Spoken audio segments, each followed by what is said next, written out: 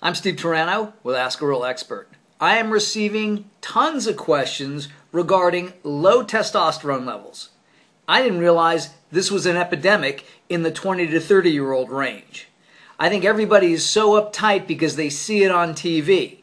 And that's what Madison Avenue or the world of marketing is supposed to do. It's supposed to wound you and heal you, scare the crap out of you so you buy their products.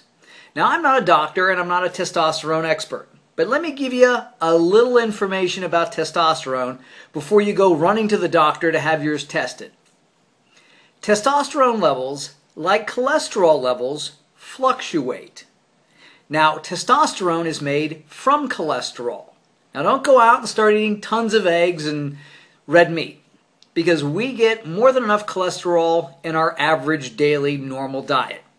People think that testosterone is made from fat. If they have a low-fat diet, they're going to be in trouble because they're not going to make any testosterone. That's not true. It's made from cholesterol. And you know what? A low-fat diet would be a great thing because low-fat or a lower-fat diet helps keep your arteries clear of cholesterol and plaque so you don't have a heart attack and so you can have sex until the age of 90. But with regards to testosterone, here's what happens. As your testosterone levels begin to drop, the hypothalamus says, whoa, levels are going low. So it has gonadotropin-releasing hormone. It releases that. And that causes the pituitary to release follicle-stimulating hormone and luteinizing hormone. This then causes the testes to produce testosterone. Amazing. Then as your testosterone levels rise or increase, a negative feedback mechanism comes into play. And the body goes, whoa, our levels of testosterone are rising. We need to cut the production of these hormones so the production of testosterone will diminish or decrease.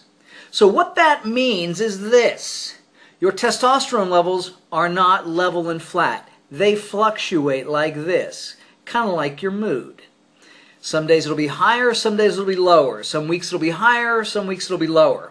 So if you go to the doctor and get your testosterone checked and it's too low, before he hits you with low T and creams and pills and shots and all that stuff, a good doctor would say, hey, let's check this in another 3 months and see if it's not higher.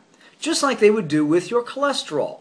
If your cholesterol is too high, a good doctor would say, hey, let's check this in 3 to 6 months to see if it comes out a little lower.